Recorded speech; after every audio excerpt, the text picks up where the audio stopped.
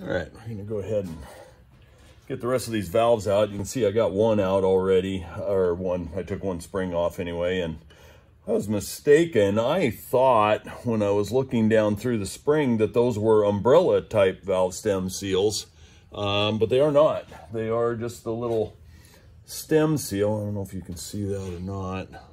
Little tiny seal that goes around the stem right underneath the keeper. I was surprised at that, but anyway, so they're obviously they'll be replaced. But so far this first one, this valve guide's nice and tight, so I don't see any issue there. I'll go ahead and get the rest of these springs off, and we'll keep looking at them, and we'll see what we got here. So got to kind of keep track of where I'm at here. So this is number 1 cylinder we're working on right here. So we'll see. That first one came off pretty, oh yeah, there we go. I just kind of don't want to get my fingers in there necessarily, so I just kind of reach in there with this pick and get that seal off there, because that retainer hangs up on the seal trying to come off, and I don't want things going haywire here. There we go. Okay, 2 keepers, seal. Now we just gently unload this. There we go. Retainer falls off. There's the spring.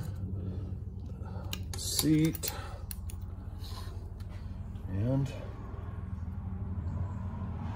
yeah, that one feels pretty good too. I mean, I just am not going to go to the expense to have these valve guides replaced. We'll take a look at the valves here. I don't know if you can see this very well or not. I'll try to get up there for you. Not bad. We'll lap them in, and we'll just stick some grinding compound on there and lap those things in, and see how it comes out. I think it'll be just fine, so really not worried about it. No more use. This old tractor probably isn't going to get a ton of use, to be honest with you. So it's not like I'm going to be using it every day. It's not like I'm going to be using it hard. So if we gotta, oh, that one's stuck. Every once in a while you gotta tap these things. Those retainers are just stuck sometimes. So there we go. Ooh, right inside the water jacket. There we go. That should come off over that that seal, but no, it doesn't. So I guess it probably shouldn't, actually. So we'll just snake that dude off there. There we go. Release this one. Okay.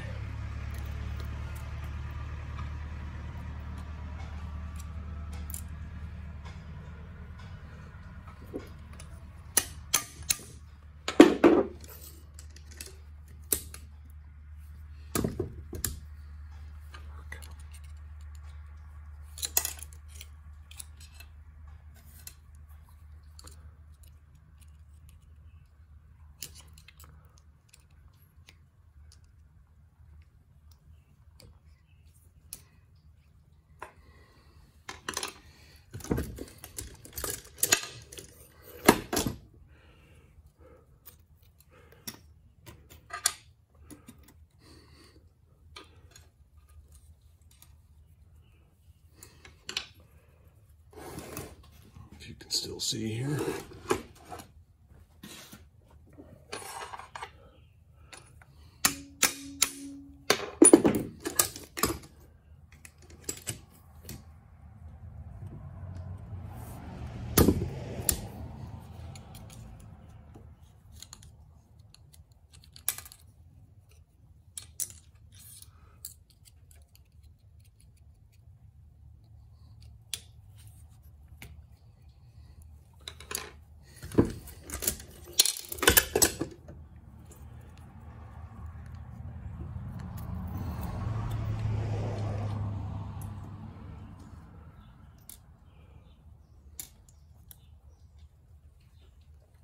Yeah, those valve stem seals are really brittle. They're just falling apart in my hands, so.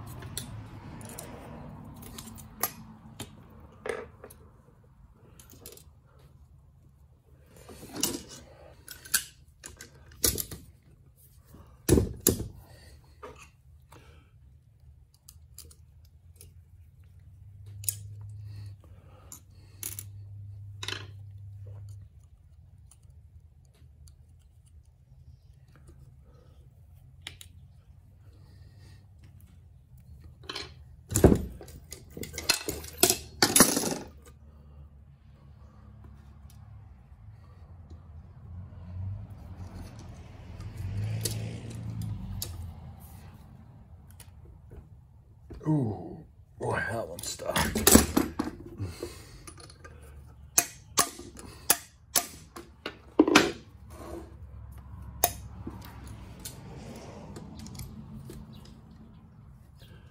There we go.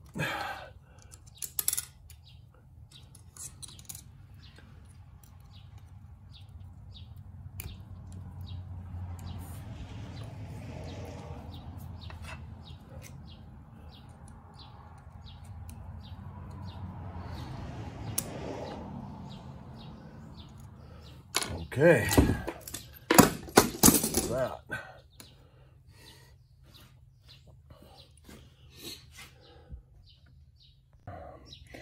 Yeah, so seat looks pretty good.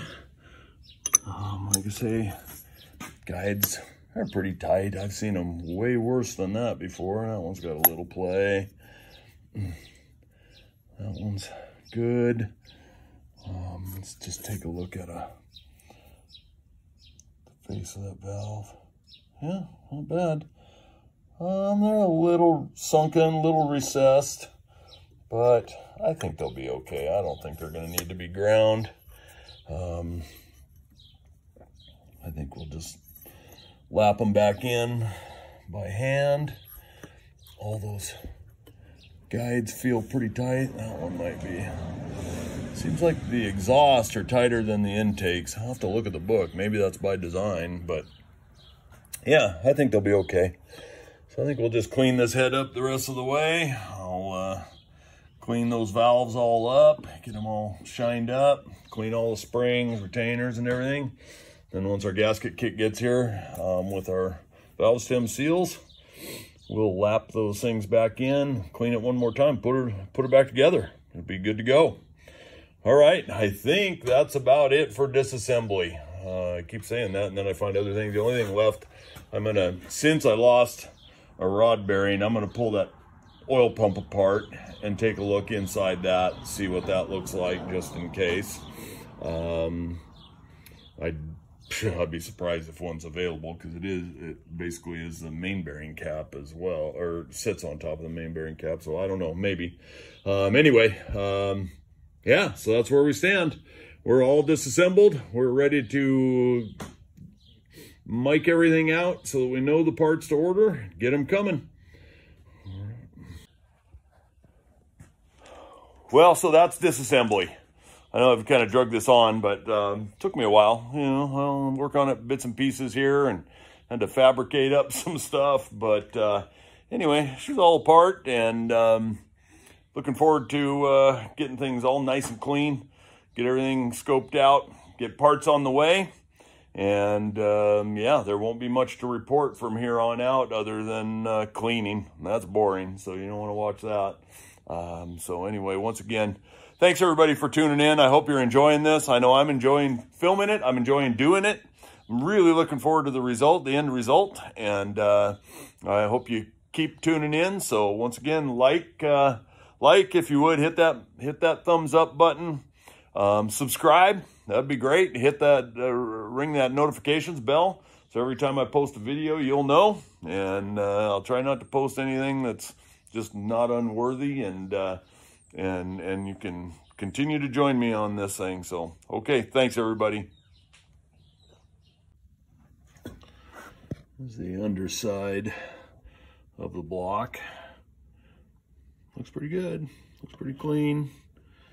You can see clear down in there, that water jacket's nice and clean. There's no buildups or anything anywhere. I don't see any pitting. There was talk about pitting and perforations or something like that. I don't know. Everything looks okay to me, so I think we'll be okay just to put her back together. So yeah, good deal.